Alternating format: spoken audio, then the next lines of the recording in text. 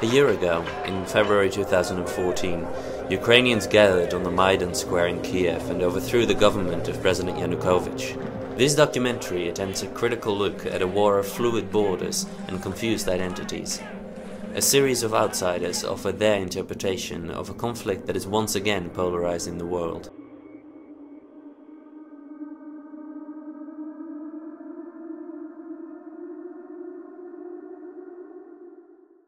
Graduating senior in political science and history, Sven van Mourik directed a documentary on the crisis in Ukraine. Screened at AUP 2 weeks ago, I sat down with Sven to discuss why he chose to do this documentary. Well, it sort of started out as a senior thesis in politics, and I didn't want to write yet another paper and kind of wanted to do something different.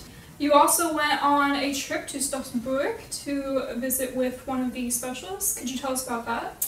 It's actually quite interesting because through a connection I managed to get some speaking time with the representative of Ukraine to the Council of Europe, Mr. Toshitsky, and of course he had some really interesting things to say about the crisis and the war, and although it was a little bit of a biased perspective, obviously it was still quite interesting to put in there. What have you learned yourself on the Ukrainian crisis? Is Russia being extremely aggressive, or...?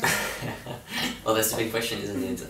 Because the moment you talk about Ukraine, you sort of talk about Russia and Europe and the United States. I guess in a nutshell, I'd say that what I've learned is that it really pays to invest into getting to know this crisis a little bit better. I mean, I went from sort of being pro-Russian at the beginning of this investigation 6 months ago to being pretty much pro-European and pro-Western powers, back to being pro-Russian in the last 3 weeks, and then sort of in the final editing stages of this documentary I didn't really know which side I was for anymore, which was usually frustrating, of course, because in the end you do need to give some kind of direction and editorial perspective within the documentary. So in the end I'd say it's just really tough, and there's so many perspectives and so many stories and so much emotion as well that goes on that you can't really give one answer. At the same time, of course, it's very interesting to do this kind of research and to get to know the different stories a bit better.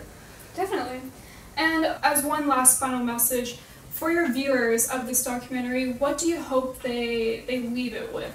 I would say, of course, it'd be nice if people saw it and were and turned a bit curious and wanted to know a bit more about this. It's important to not forget about it. It's really important not to forget about what happened, and not to forget that there's still a very hard way forward ahead of us, and that we do need to find some long-term solutions to this crisis. The ceasefire alone is just not going to be enough.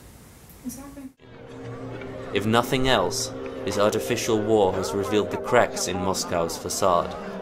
The question remains whether in these circumstances the new government in Kiev will be able to realize its revolution. To view Sven's documentary, please click here. This is Erielle Delzer for Peacock TV.